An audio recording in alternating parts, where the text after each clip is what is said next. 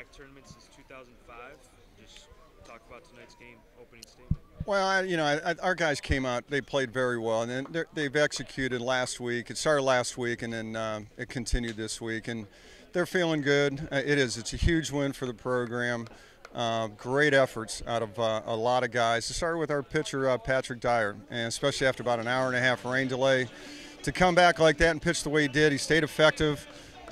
You don't know how a guy's going to end up reacting to something like that. So he ended up giving us a big boost because he kept the central hitters off balance, and he continued that when he came back. The relievers, we end up having a freshman, Josh Davis, come in. I thought he did a great job there. And then obviously Matt LaRocca, who's doing double duty, first base. He's running the bases, and then he's changing shoes to get back on the mound.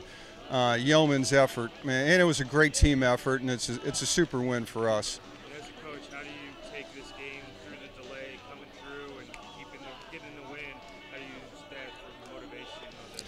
Yeah, it wasn't easy, certainly. We have a rain delay, it's late at night, but we're staying in the winner's bracket, which is huge. In this tournament here, staying in the winner's bracket, you don't have to say anything. I think they realize that. Get back to the hotel, get some good rest, get good breakfast, and just be ready to go tomorrow.